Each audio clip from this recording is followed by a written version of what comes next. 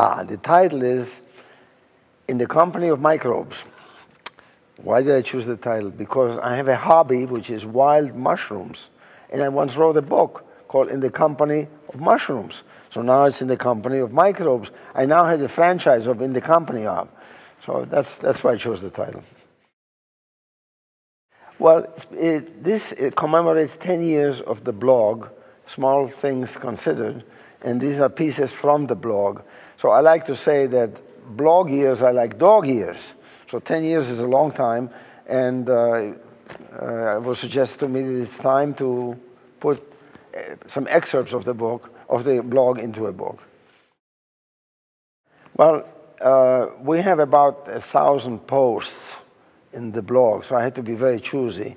I chose about 60 or 70, and what I went for is the pieces which, and much of it is written by other people, including students and notable microbiologists. It's not all written by me.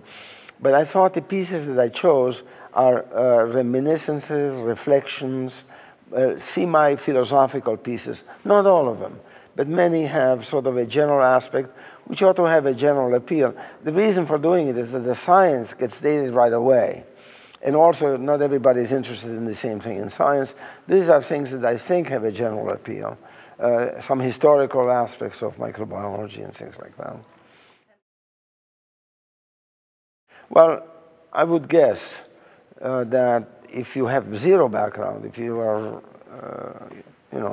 not at all trained in microbiology, you could understand and read at least half, if maybe more.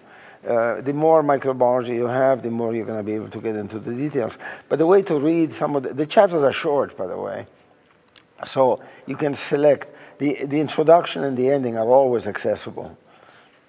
The middle sometimes is a little bit more meaty, and sometimes the words may escape you. But I think for most of it, it's not so. Certainly the historical pieces are all, and the philosophical pieces are all accessible.